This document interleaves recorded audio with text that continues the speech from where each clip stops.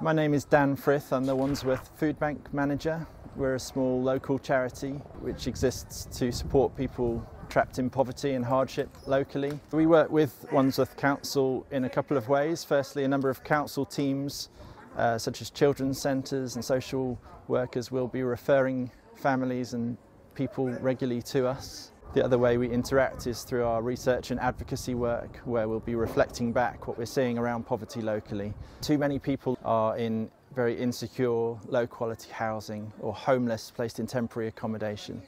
And these are many of the people that we help through the food bank.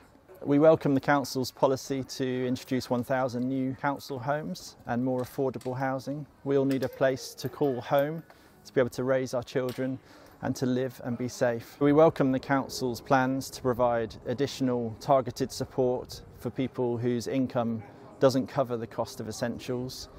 We're working to see an end to the need for food banks in Wandsworth.